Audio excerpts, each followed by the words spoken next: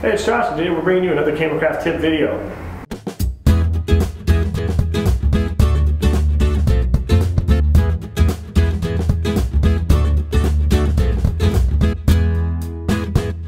So today we're going to be talking about how to load some film into a film camera. Here we've got a Nikkormat FT3. So the process for the Nikkormat FT3 might be a little bit different for whatever camera you may be using, but generally the process is the same. So when there's points where the steps might be different, we'll let you know so that you can follow the steps on your camera.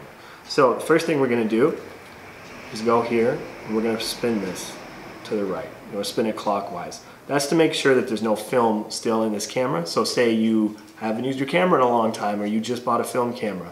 You don't know if there's anything in here, and if you just open the back without knowing if there's film in there, and there is film in the camera, you could ruin your film.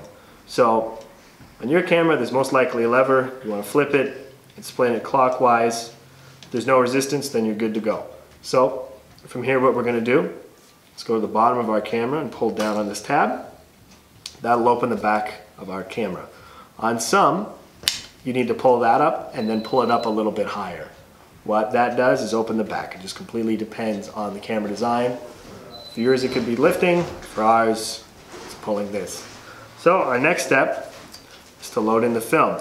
On ours, it goes in upside down. So the little pop tab there goes in the bottom. And from there, you line up your prongs and drop down this lever.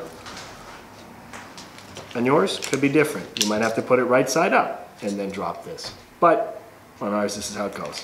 Our next step is to put our film tail into this bar. So you want to find the gap here. As you can see right in front center, we've got a slit. And we've got our tail folded a little bit so it's easier to put in there. We just bring it over. We slide it in. And then we're good. Start loading. So we're going to close this up for the next step. You want to fire off shots till you get to about 0. It should take you 3 or 4 shots and then you're good to go. So that's how you load film. So that was another Cameracraft tip video. Thanks for watching and hope you enjoyed. We'll see you next time.